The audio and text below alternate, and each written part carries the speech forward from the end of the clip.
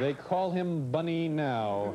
Is there a Kate Freeman in the audience? Kate, how are you? Nice to see you. Good to see you. Where are you from, Kate? Greenville, South Carolina. Greenville, South Carolina. And you in New York visiting? Uh-huh. And what do you do in Greenville? Well, I don't do anything in Greenville. I'm a student in Cambridge now. Oh, I see. You're going to school here now, or up in Boston. Yeah. And what are you studying up there? Not much. Well, it's certainly money well spent for the folks, isn't it? Not much. What do you want to do when you get out of college, Kate, which may be pretty soon now? I'm not sure. You're not sure? No.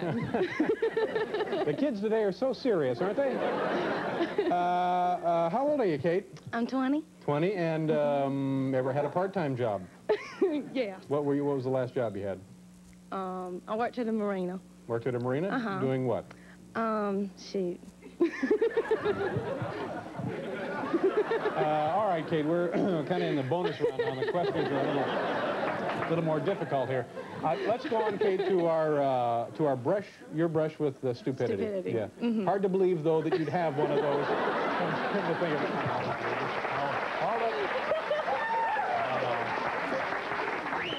Well, you look great. You look summery. That looks very nice. Thank you. Thank you. Now, tell me about your brush. Okay. Well, it was Thanksgiving Day, and I was with my brother and his wife, and we went to the wrong house for Thanksgiving dinner. Whose we were house? supposed to go to my aunt's, and we went to the across the street house.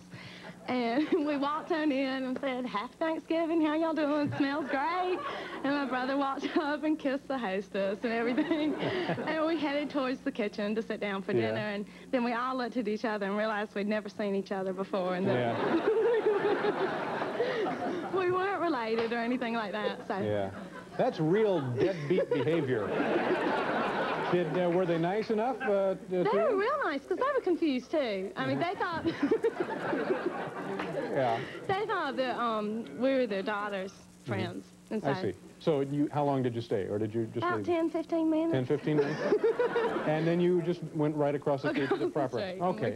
And everybody over there was happy to see you? Yeah. All right. What do we have for Kate, Bill? These are... Well, we'll see if we can't get you a sponge, but this is an authentic This is true? Today Show t-shirt, yeah. This is the kind that Jane and Bryant and Willard all wear when they're... just before they turn in the bunk. Nice to see you, Kate. Good luck to you in school there.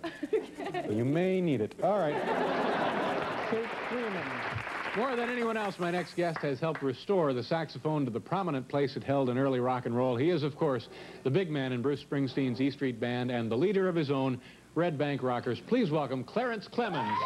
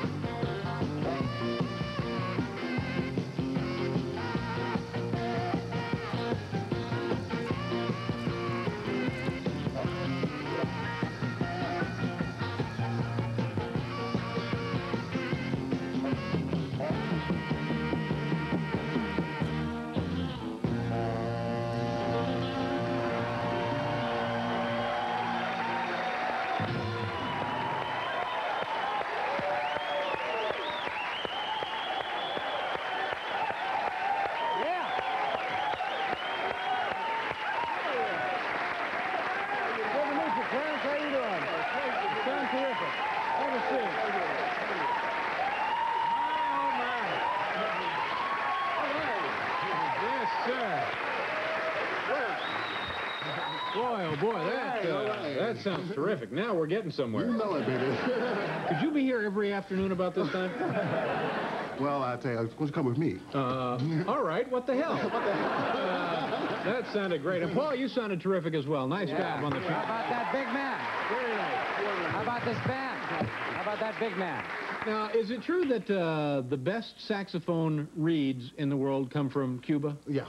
Really? Yeah, I think it's the climate. You know, since we broke the diplomatic relationships with Cuba, Yeah. you know, all woodwind players have really suffered. Now, where do you get your reeds now? Well, they come from France, where the climate isn't as stable. Now, what is the reed made of? Cane. Yeah. So made of a high-quality cane, and when we broke off the diplomatic relationships with Cuba, we didn't get the good cane anymore. Yeah. But since then... What kind of audience you got? Who's you guys? I don't know. I'm just a substitute. I don't know. So, yeah, a bunch of musicians out there. I guess. Have you tried to sneak some into the country? Well, we got some cigars, but no cane. No cigars. But I think we did find since I made this note in public once before, and since then the Lavaz company has sent me some reeds that are so fantastic. Oh, good. Really better than the Cuban cane. Well, that's good. I'm glad to hear that. Yeah. What, is this a tenor saxophone? This is a Selmer tenor saxophone. Yeah. This is my other woman. Is that instrument used in any symphonic orchestras anywhere? Certainly, yes. Yeah? Yes, the saxophone was invented for actually a marching band that sat down. John Philip Sousa during those days, they sat down and conducted. Yeah. That's when the saxophone was really what it was invented for, the Marine Corps band. But since then, we have taken it from the parades to the different kind of parades. How long after you play it, like you just did, does it take for it to cool off? About 2. It never cools off. I always leave it on simmer till I get it. Always ready. We're going to do a commercial, Clarence, and we'll come back. We have plenty of time to talk with Clarence Clemons, so come on back, folks.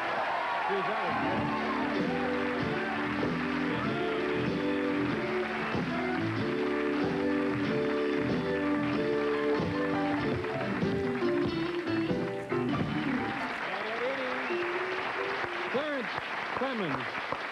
How's the tour going? It's going amazingly well. Fantastic. It's going fantastic, and it's great to see the energy that's being transmitted, that's sent out, and it's coming back from these wonderful audiences that we've been playing for. Now, are you right in the middle of the tour? How much longer is it going? Forever. Yeah. We're gonna be out for, I think, another year and a half. You know, with a few breaks and here and there. They're talking about going overseas as well? We want to go to Europe, and then we're going to go to the South Pacific and go to Japan and Australia. Now, when you're traveling with Bruce Springsteen, what becomes of your own group? Well, they're doing other things now. As a matter of fact, Johnny and the Rockers are going to be going out, so you guys watch for Johnny and the Rockers. They're going to be coming out doing some gigs while I'm out with Bruce. But not with you. Oh, no, without me. It'll be Johnny and the Rockers. Johnny is my vocalist, and so it'll be Johnny and the Rockers, and they'll be waiting for the return of the big man. Yeah. Now, let me ask you this. You have your own group. Yes. Which is, that's got to be the ultimate desire for most musicians, right? Right? So, and now you're out with probably the greatest rock and roll act of the 70s and 80s. Yeah. So, which do you prefer?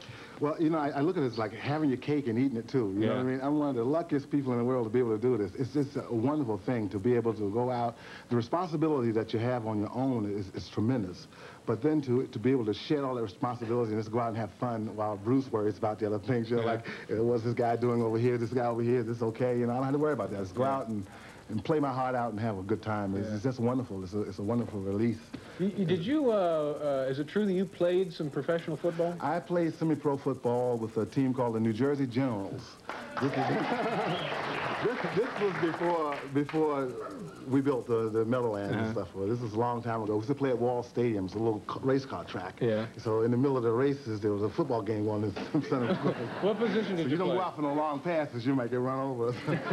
What position was it? I played offensive line. I played offensive center.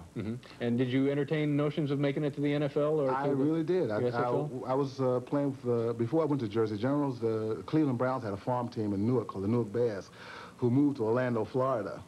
And instead of making a move, I stayed in New Jersey. You know, I drank the water that I couldn't leave. It's a good thing to do. And you were a counselor. I worked 8 years as a counselor at a boys' home, a reform school in New Jersey, Jamesburg Training School for Boys. And it was a very rewarding job, and I love it. You know, I love working with kids and showing them the shortcomings and their downfalls, and doing the best you can to create a human being that's going to be able to function in society. Yeah. But, you know, the red tape and your hands are tied, you know, behind the bureaucratic society that we live in. And it got too tough. And after 8 years, I just gave up. And I said, I'm going to go out and find another facet, another way, another vehicle to talk to kids. And rock and roll is it for me. Yeah. Somebody had to be the big...